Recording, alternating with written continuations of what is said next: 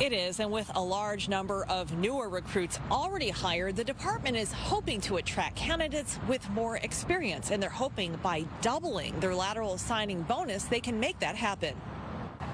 It is definitely one of the highest that I have seen.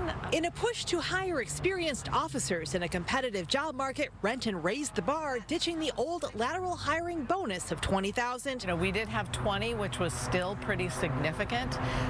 And so we just really, in this competitive market, we're trying to find a way to stand out. Increasing it to a whopping $40,000. So we have doubled our lateral signing bonus to $40,000. And so what that means is an officer who has 12 months of independent on-the-street experience can apply and is eligible for this. The bonus in Renton would be paid in increments. Black says the hefty increase was made possible due to retirements in the department, and they took advantage.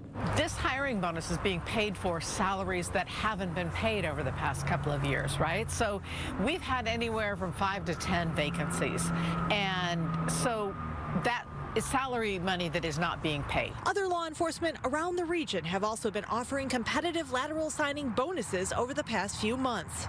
Federal Way started offering lateral applicants a $30,000 signing bonus. Seattle Police had also offered $30,000 bonuses, while the Tacoma Police Department offered $25,000, and the Thurston County Sheriff's Office also offered a $25,000 bonus for qualified lateral deputy sheriffs, along with the Pierce County Sheriff's Department. Auburn Police round out the group at $20,000. In Renton, there's also a competitive package for leave. Black says they're hoping this is the final push needed to get the last 5 positions filled. The 250 hours of both personal leave and sick leave is credited to their banks immediately upon hire. So we are sweetening the pot to fill these last few vacancies with some experience. While there are 5 openings currently, Black says more could open in the future as retirements happen. That $40,000 lateral signing bonus offer is good through the end of the year. Reporting live in Renton, Jennifer Dowling, Fox 13 News.